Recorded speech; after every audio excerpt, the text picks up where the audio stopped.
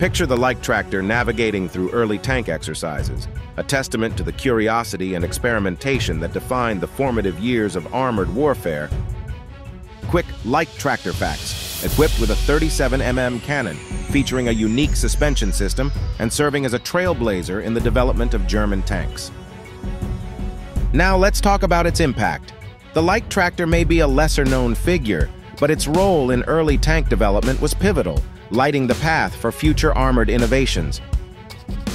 Experience the legacy of the Leichttraktor through rare photographs, capturing its presence in the annals of military history.